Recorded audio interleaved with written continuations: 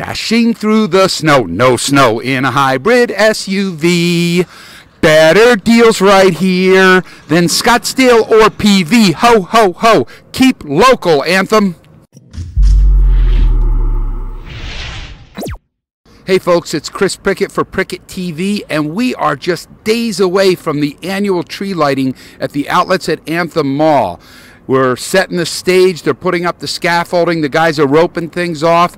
I want to give you a tip. Bring your lawn chairs this year. They're not going to do the scaffolding. They're going to have open seating in the green area and around. So bring your lawn chairs because you're going to want to sit and blankets and, you know, make it like a picnic.